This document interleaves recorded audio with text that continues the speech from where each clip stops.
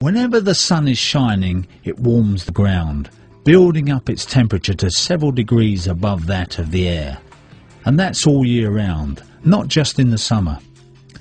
A ground source heat pump works by pumping an antifreeze mixture through pipes laid in the earth, where it absorbs warmth from this inexhaustible free supply. When it returns to the heat pump, the added heat is concentrated and available for underfloor heating. Air source units work in a similar way, except that, as the name suggests, they extract warmth from the air instead of from the ground.